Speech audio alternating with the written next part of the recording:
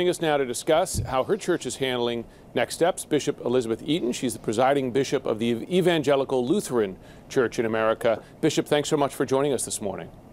Yes, good morning. So you've heard the arguments here. They're legal, they're political, a little emotional at times, saying this is a freedom issue. People have the right to go back to church regardless of the health risks of worshiping together. What's your response to that? Well, first of all, let me say the church has never been closed. We've found different ways to gather, digitally mostly, but we're also continuing all of our work of prayer, Bible study, and also serving the neighbor.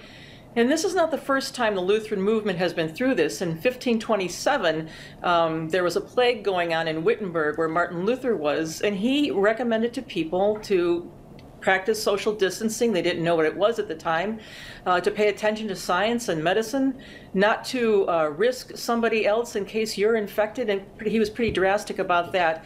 But to keep the essential services of the church going. And we have done all of those things. So I don't see this as somehow faith versus freedom, but that being careful is a way for us to be faithful. Yeah, I was struck reading some of your comments, and one of them is this. You said, I've heard from some in our own denomination that it's faith versus fear, and that's just a false dichotomy. You say protecting others is the faithful response.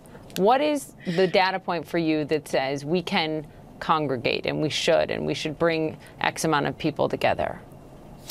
Well, as you mentioned, we're all over the United States and the Caribbean, and states and territories and tribal governments are opening at different times. So we're going to be relying on the CDC, on science, and science is a gift from God, and also on state and local officials.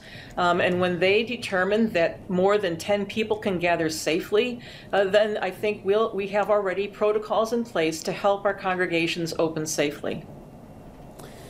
Tell us how you handle the particular risks of worshiping together. I mean, singing. I mean, this is about data that singing in particular propels droplets from the infected into the air into a large number of people, and there's been some data that's led to some outbreaks. So what are the safe ways that you can get together?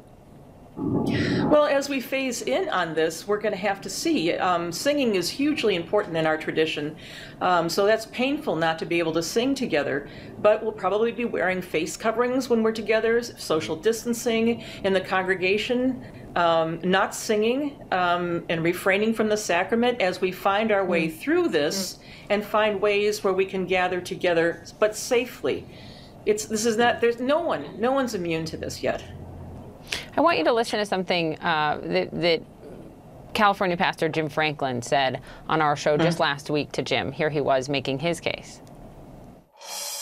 Of course, this will not be church, quote unquote, as usual as we had it before all of this hit. There'll be social distancing, sanitation, mask, no congregating, all of those things are the CDC guidelines that are being held in every other place. We're just saying, well, let us do that same thing at church. Don't put us in a separate category.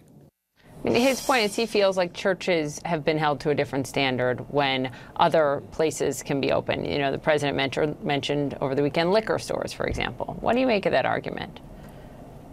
Well, I think that's a false equivalency, and I regret that statement by the president. But I've heard this argument as well. People can go to the grocery store. Well, grocery stores are usually a lot larger than our congregations.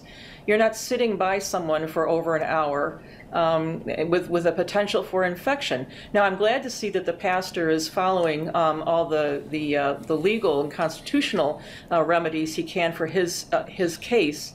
But we're just going to be very careful. But I want to emphasize again, the church has never been closed.